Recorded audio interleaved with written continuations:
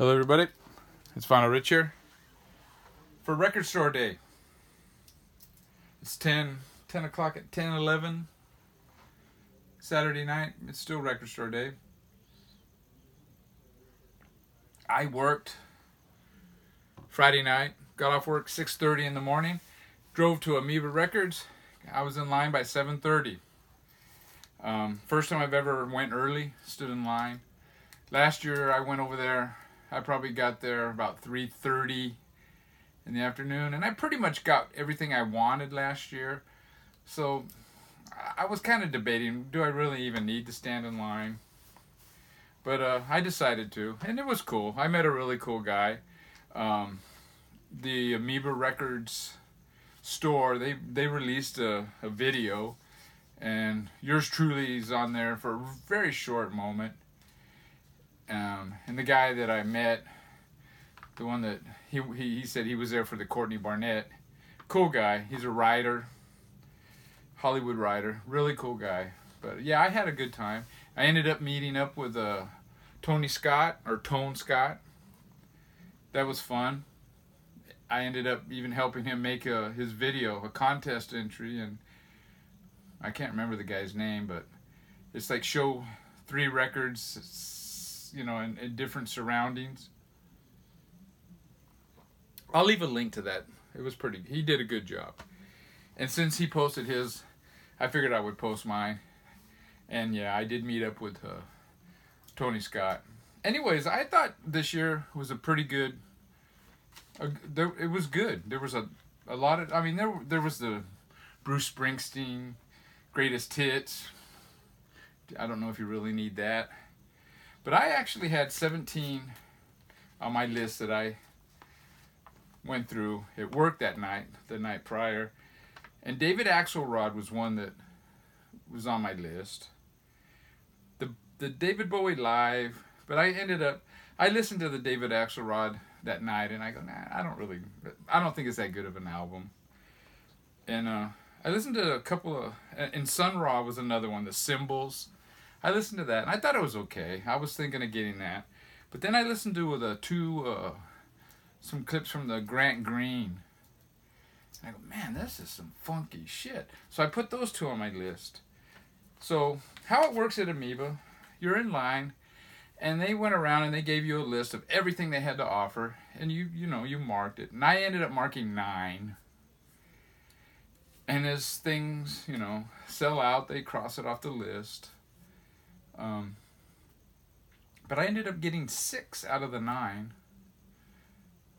The ones I didn't get was the Pink Floyd. They were sold out of that one.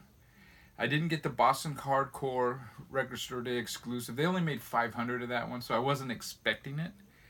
And one of the Grant Greens I did not get. But I did get a couple of Amoeba bags. And if Corey doesn't have one, I'll send one his way if he wants. Maybe I'll even put something in it. Just let me know, Corey. That's if you watch my videos.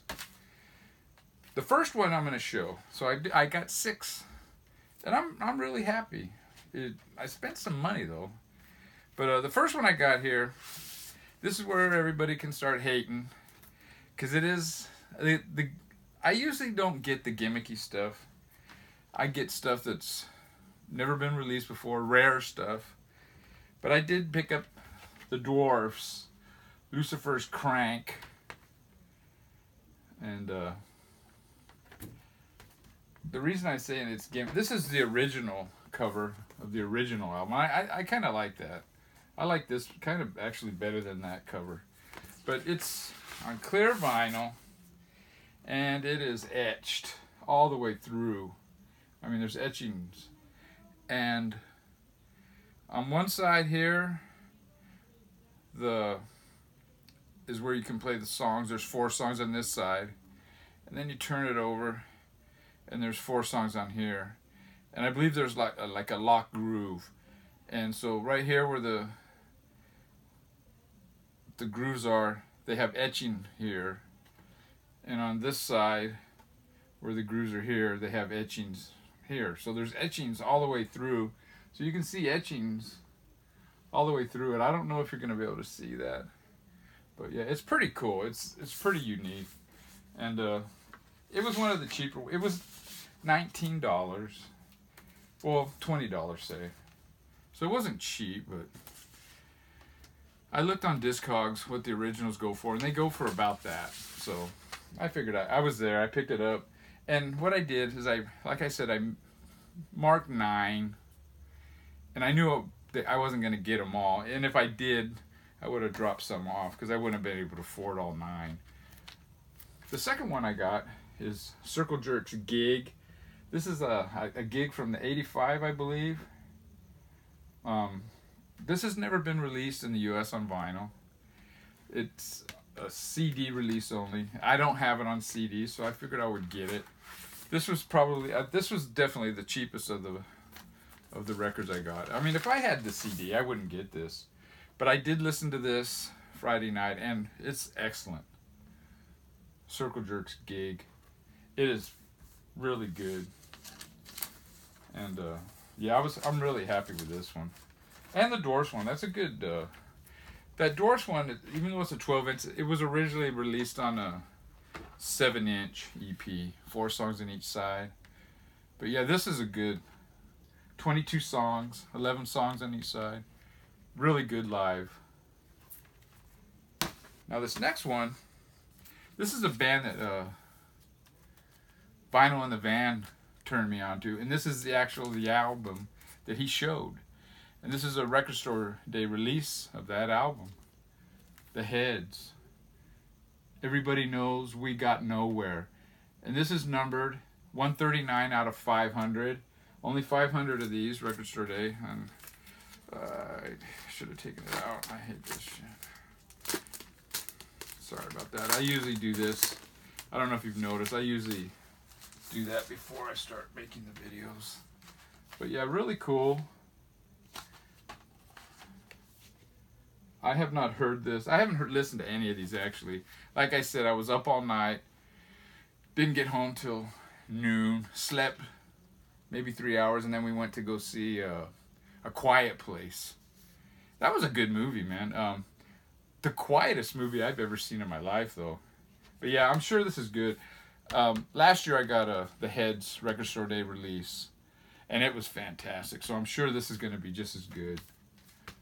And this is really, it's printed on really nice, oh yeah, cool labels. Oh, check that out, dude. Both sides. Psychedelic, eh? Yeah, but the Heads are a really good band. Modern band. And these labels, same thing. But yeah, I'm real happy with that one. Now, there were 2 60s albums. Last year, I think I got almost all 60s. This year, I only picked up one. That, like I said, that David Axelrod was on my list. But after listening to it, I go, I didn't really care for it.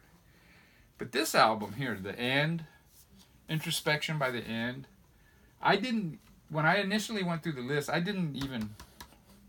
didn't even ring a bell. It's produced by Bill Wyman of the Rolling Stones. I mean, I didn't even know what it was, and I just passed it right by. And the Hog's Ear Report made a comment on a video. Am I seeing things, or are they releasing this? And that's what I love about the VC.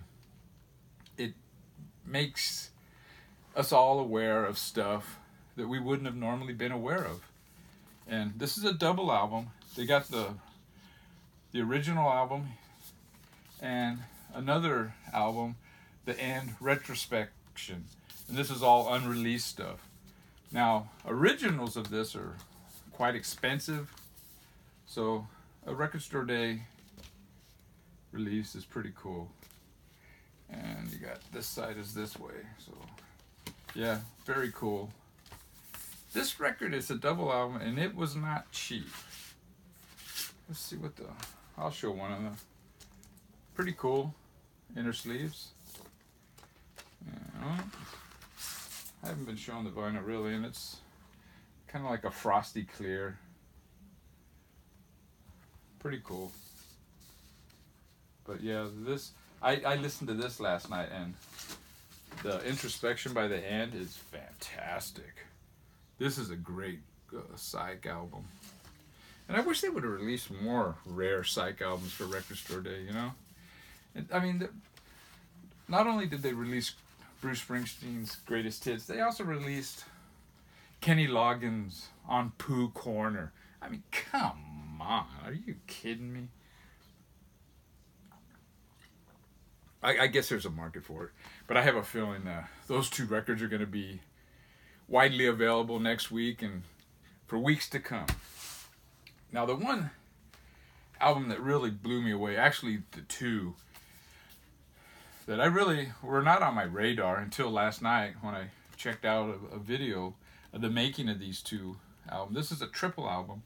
It's Grant Green, jazz guitarist, from Paris to Antibes, I don't know, 1969 to 1970 recordings, and then Funk in France.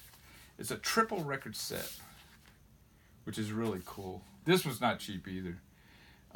Side A is the first record is all studio stuff recorded in France.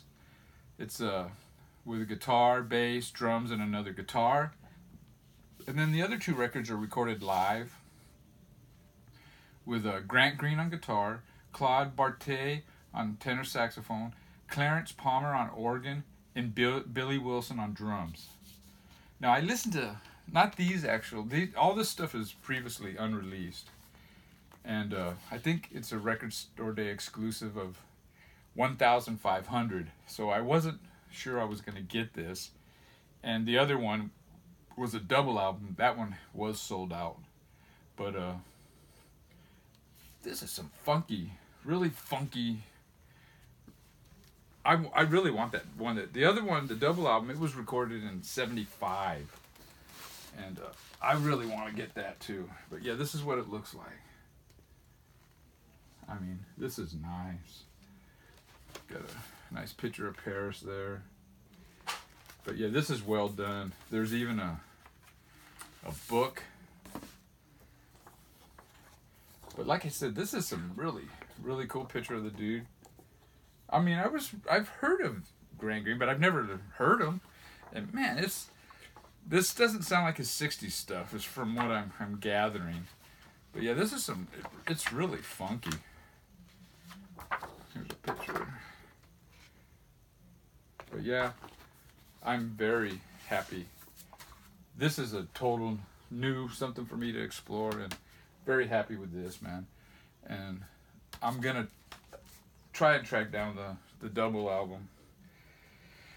Now, like I said, I wasn't able to get the Boston Hardcore limited to 500, but I did get one of the other ones, and this one was limited to 500. Amoeba Records, the guys that shoot we talked to them afterwards. The guys that actually make the In My Bag videos, they were shooting, you know, the going-ons. And they talked to me and the guy that I met in the video. I think 45 seconds into the video, you see Vinyl Rich. But I mentioned the two that I wanted was the Boston Hardcore and the Punk 45 7-inch box set. This also was limited to 500. So I didn't think I would get this either, but it was not cheap, so that's probably why I got it. I don't want to get it too messed up here, because I'm going to probably put it back in here, try to, so it doesn't get all jacked up. But I'm going to open this up. I haven't even seen what this looks like inside. It's put out by Soul Jazz Records. They produce some double albums, the Punk 45 series. And I have one of them. They're very well done, but I thought I would pick this up. I probably should have opened it. Come on, you son of a bitch. Alright. Nice box. And it comes with five or six singles. XX is this one. not really familiar with this band.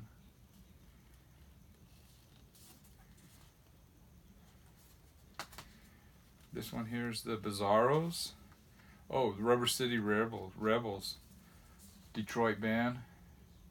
And Bizarros, a split. I know both of those bands. Pretty cool.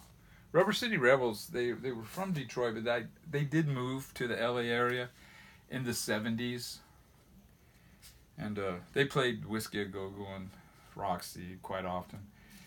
This is one where I do have the original of this one. The Flesh Eaters. We got one more, the Scabs. Don't Just Sit There, Leave Me Alone. Now this one here is pretty cool. It opens up like this. Looks like there's 4 songs on there. And this one here is a Hillside Strangler, the Hollywood Squares. Okay, I remember that band too, with Hillside Strangler. But yeah, pretty cool little box set. Not real fancy, but only 500 of them made, supposedly. But anyways, I thought it was a good record store day. I don't know if I would stand in line again, but it was pretty cool. And the line went pretty, they're very well organized. Take care. I'm gonna upload this, and I'm gonna go watch everybody else's record store day videos. I'm sure there's a ton of them. I haven't went to YouTube yet, but yeah, I'm sure there's a bunch of them. Anyways, take care, guys and gals. Happy record store day.